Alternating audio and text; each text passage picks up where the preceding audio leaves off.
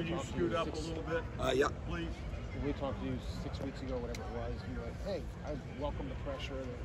Everyone I know we talked about the offensive line, we're ready for it. We're now in spring practice. How do you feel about things? Really good. Guys have been competing. We got to play the game a little bit today for the first time versus the defense, so it was good for the kids to go out and play the game. But still the same. We're rolling a lot of guys, so I know that question will come up at some point. The answer is I still don't know. We're rolling a ton of guys with the ones, and we like it that way. So you're getting to see some young guys that haven't played do some things. You're getting to see some guys, do some positions that they might not have started at that they're moving to. But yeah, just getting out and be able to kind of part a whole of individual, group work, working with Larry's guys. We're doing a lot of stuff with the D-line, technique and fundamental work, and then getting to play the game a little bit at the end. That's been a lot of fun. Justin, I put the positions. Josh Frye is probably the most short thing to be a left tackle. What have you seen from him? He seems like a pretty confident guy. Yeah, Ryan said it really well after practice. You get to a spring and it's a new for everybody, right? We have everybody, new titles, new age groups, new positions, new freshmen to sophomore. I think Josh so far in spring has just embraced that role of like, okay, I'm now the next year guy. I'm the veteran guy in the room now. I've played some, I've been around the expectations. So he's probably embraced that the best, just in his preparation, in his overall understanding or being proactive in things that may happen to play that position out on the edge. And so I've been really pleased so far with just kind of how he's trying to take the next step in training and the limited practices at and how hard he goes, and then situationally when to use what technique and those things. You've seen that come out of him a little bit. Justin, I asked Coach Day about just about the center position, like who's coming on there, and he said Carson Hinsman, the guy that's really coming on. What are you seeing out of Carson Hinsman, and just kind of what stands out about him? Well, the same deal. He's getting thrust in. If you think he's not even been here 12 months. So 12 months ago from now, he was still like baling hay and knocking icicles off the barn up in Wisconsin. So now there's Mike Hall and Tyleek and all those guys in front of him. Just getting out and competing that way has been good to see, because you never know how these guys are going to go until you let them go play the game. And so obviously we don't have games, but taking those live reps, he's embraced it. He's won some and he's lost some, so you got to learn from those, right? And the same with Victor. Victor played tackle last year. We brought Victor in here to be the inside guy. So now we just talked about a little bit with Josh, like adding the element of putting a ball in your hand and blocking the nose guard at Ohio State. There's some adjustment there, but I think those guys that really haven't done a lot are biting into it. Toby's floating around and getting some center reps too and doing a good job. He's another year older, so his understanding's helping him play a little better. And then you got Josh Padilla, who's the same guy. He played tackle at Wayne, and now all of a sudden, hey, here's the football. So you're playing one-handed. And it's not wrestling in the shot for a state tournament, and it's not playing, Springfield anymore. You're playing a really good defense. So all those guys they're taking their lumps, and they've shown some really good stuff so far. Center's kind of the quarterback of the offensive line. How important is it to find a guy by the end of spring that you're really confident in? Yeah, you'd like to, but you can't timestamp it. You go the other way. We've got, this was practice 4, so we have 11 practices left here and another 30 plus in fall camp. So you could look at it that way. It's kind of the tone you take, but no, the expectation for these guys right now is we've talked about it in spring ball, and you just got to embrace the process, right? If you love the process will love you back. So today was practice 4, and we played ball, and we had some good reps and we had some bad reps. So how do we enhance the good ones, and how do we get better off the ones we lost? Justin, Josh mentioned about midway through last year where his confidence really kind of clicked. Have you seen a difference in him from midway through last year to now? Well, we talked about that last year with Josh. Being number 6 is the hardest position to be for linemen, because he wore 41. He went in some of our extra lineman packages, knowing he was right there, but you really couldn't get over the cusp, right? And guys take that 2 ways. They go in cruise control and put the governor on, or they just keep fighting and battling because I'm the next up guy and it might be me. And then you got to start the 1 week. He played Indiana, played the home school, home state school, which was good. And so, yeah, I think him feeling like starting to bear fruit, like I can really do this. This is the build-up. My knee's feeling better. I'm off the injury. A lot of those things do. And then just as I alluded to before, where now he's playing the position to own the position. He's not just taking reps. He's using the reps, and that's shown with him so far. How have you seen his chemistry with Donovan that's like bro. Those guys, our room, like chemistry-wise, like I say this all the time, like broken record. We have great dudes in our room. So for them to be hanging out outside of here and the brotherhood and all those things, like that's not cliche and BS here. Like they live that. So from a chemistry, like at the end of the day, whether you like them or you don't, they love each other. Like the guard next to the tackle better know what the hell they're doing because we got to put guys together most of the time. So continually working on it, but it's really good. I know you can't speak about specific recruits, but how is offensive line recruiting going for you, and how much do you think it's going to help having like Paris Johnson being a first-round pick and 2 other guys that are going to be high picks? How much do you think that's going to help you guys? I think you come to Ohio State to be a first-round pick. We offer kids to come to Ohio State to be the best version of themselves. And so, yeah, I mean, yeah, it's going to help recruiting, yeah. What does it change in recruiting? You got to evaluate the right people. You got to bring in the right people, and you got to make sure that you develop the kids, and you got to build relationships that way with the players in the room as they continue to grow. I mean, you look at that, like, my answer to that is, like, you got Tegra, you got Carson, you got George, you got Avery. Like, I wasn't involved with those guys at all, except for Carson, making sure we brought him home at the end, right? So your common ground is they want to be great, we want to make it great, this is a place to be great. If you have that opportunity and you take it, then that generally doesn't fail, right? And so now you look at these young kids that we have coming in, they all should be going to prom in 6 weeks, not getting ready for the spring game on April 15th, right?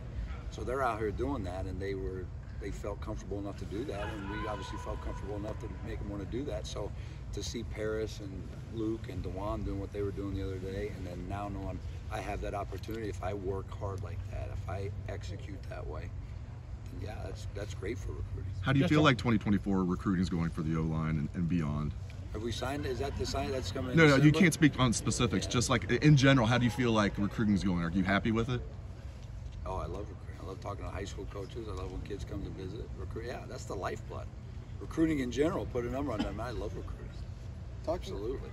Talking to Tegra, one thing he talked about last year when he came in, he wanted to take everyone's head off. He wanted to attack, and he had to learn to stay calm against elite defensive ends like JT and Jack. How have you seen him grow in that area, and then what's the importance of balancing those two things for an offensive line? That's a big, long, loaded question. We go off base, bin, balance, and burst, and so trimming the fat and getting every guy you get comes in and they're elite. Like Tegra's an elite level player in high school. He's an All-American. The All-Star games, he does all this stuff.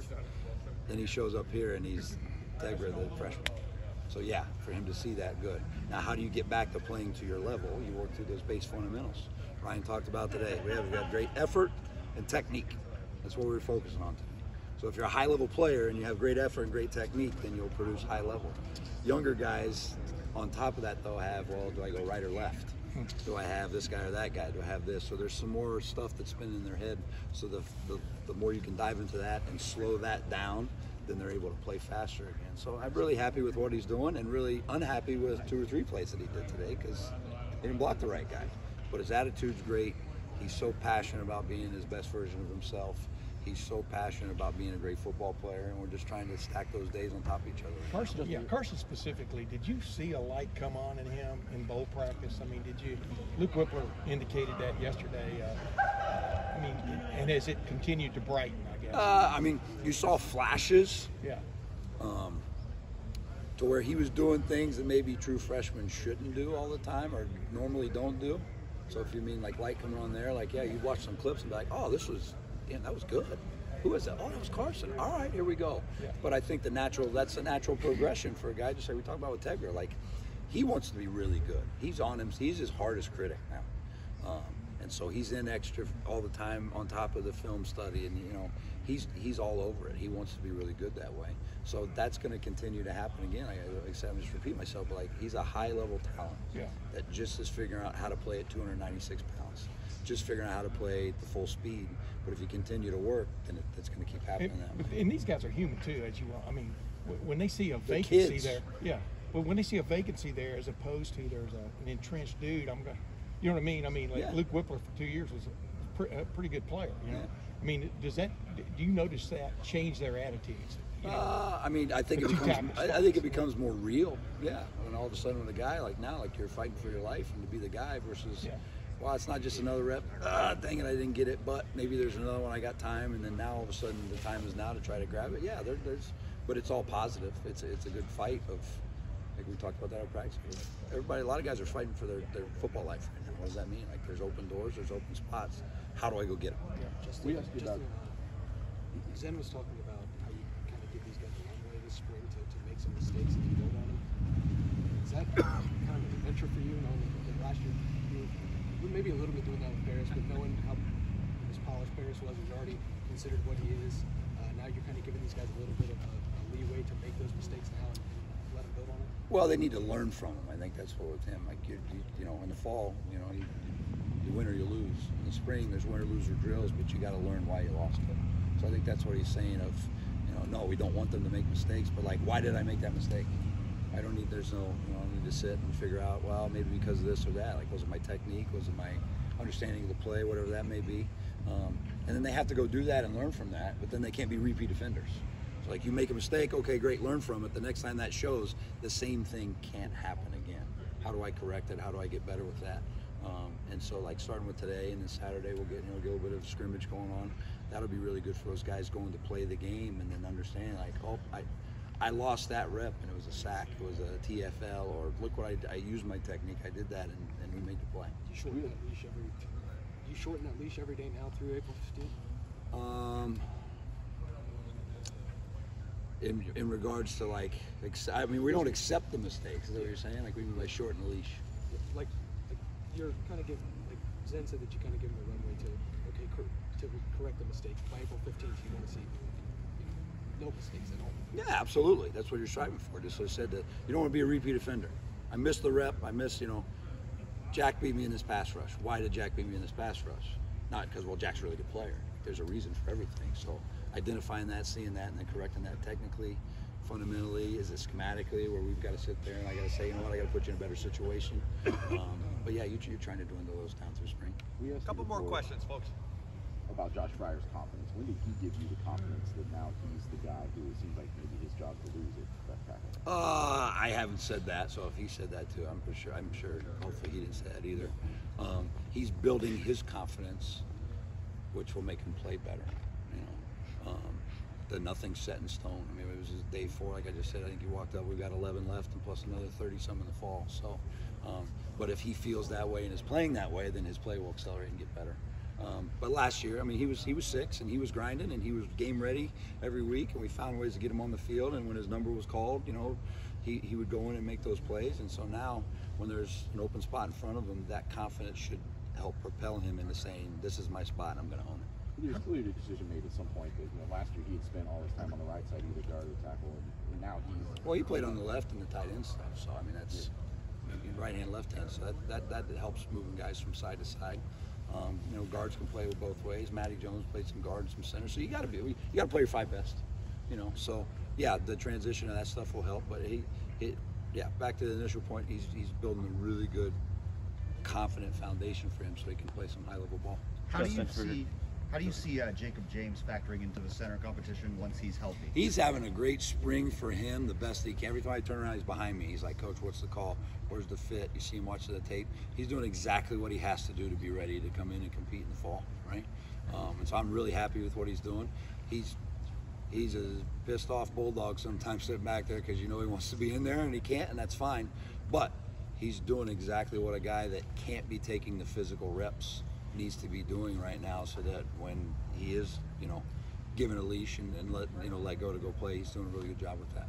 For Donovan Jackson, he mentioned that there was a conversation in the winter with you two just about maybe switching to tackle, but then ultimately deciding to stay at guard. What did you take away from that conversation, his willingness to stay at guard for maybe the good of the group? Well, we just had a good meeting of he wanted to know what the plan was and what his, where did we see with him, because just like all the guys with Donnie, Donnie's an elite level player and he wants to play that way, and Donnie's also a team guy, so he wants to do what would be best for the team.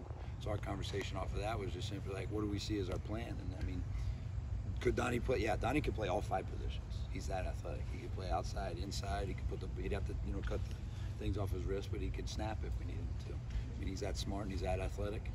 So just keep wiggling through spring. But I mean, right now he's in a really good groove at the guard position, enhancing his skill set.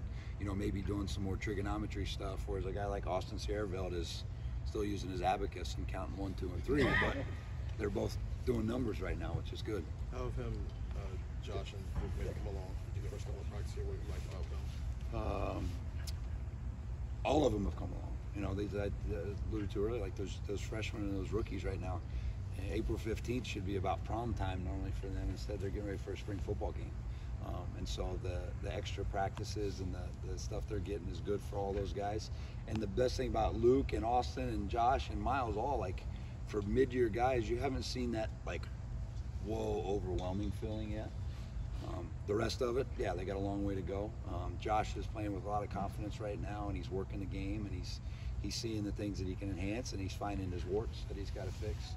And then, you know, a guy, you know, Georgie's doing a good job too behind him. You know, I mean, that's another guy that George has just now been here a year. So, I mean, George Fitzpatrick last year you asked him about it, and he didn't know, you know, which shoe was right and left and how to tie him. And now he's 298, 302 pounds. He got his black stripe off today. You know, he's playing better just because he's another year mature and bigger and stronger. And so just really excited and having fun where everybody's at a little different level, but everybody's getting better right now.